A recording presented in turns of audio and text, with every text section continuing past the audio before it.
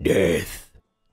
It's the final punchline at the end of everyone's life.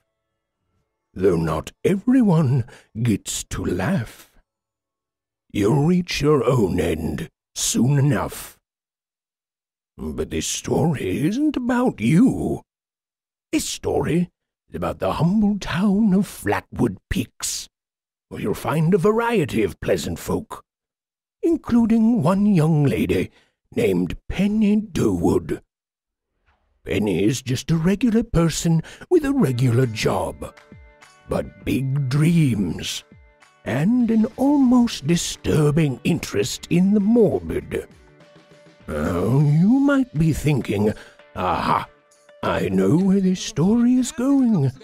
Penny will start climbing the corporate ladder at work, eventually leaving to start her own competing business, buying out her old boss, and later on in her mid-40s, realizing that all the wealth she'd accumulated could not buy back the friendships she'd sold out in her obsessive quest for corporate success.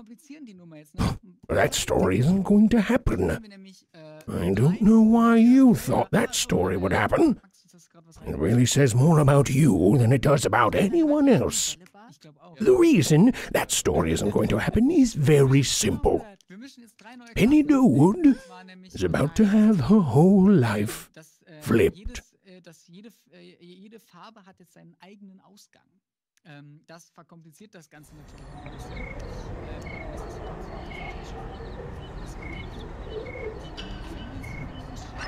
Excuse me, dearie. Behold, mortal! You have entered the domain of the dead! To where would you like us to send your restless soul? Perhaps it shall reside in the jar of endless torment!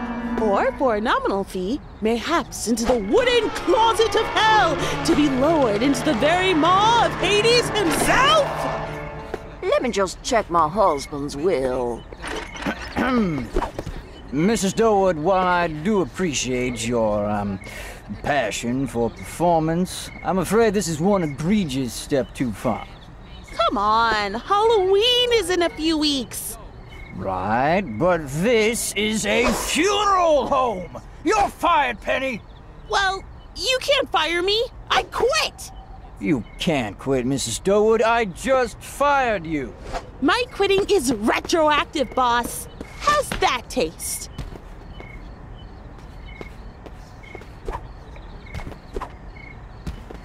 Hey, Penny! Come on, boyfriend. Future Penny can easily find a new job tomorrow.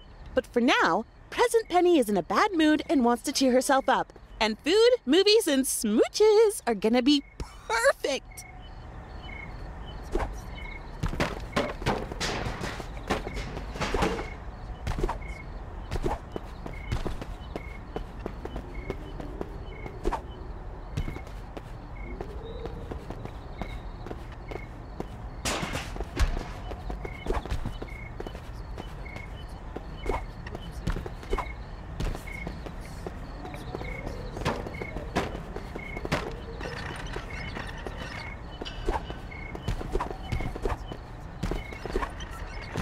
Well, I never. My husband put in his will that I really did want to be catapulted into the jaws of Hades. Sorry I won't be able to help you, ma'am. That's okay, dearie.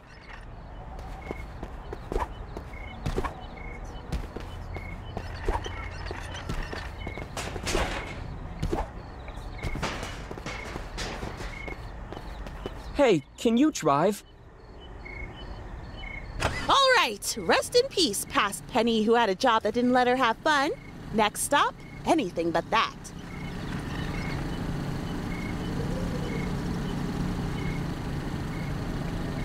So you're keeping the demon horns? I like them. Yep, best part of the uniform, and I had to pencil it into the dress code. And don't worry about the job. You'll probably fall into a new one within the week. Ideally, it'll be the one that lets me keep the spooky Halloween theme. Yeah.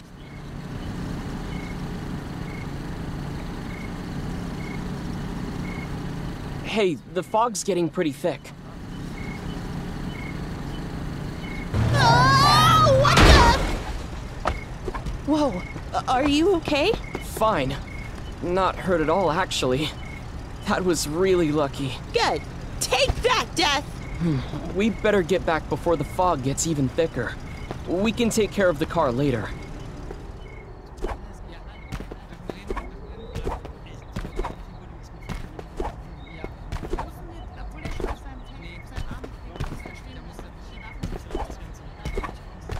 Come on, let's cut across the graveyard. Really? We almost died once today. What are you, afraid of ghosts? Henny, if a real ghost appeared, you would probably be a little afraid. Nah, I just say, ah, holy crap, a ghost! And then be totally cool. Classic me.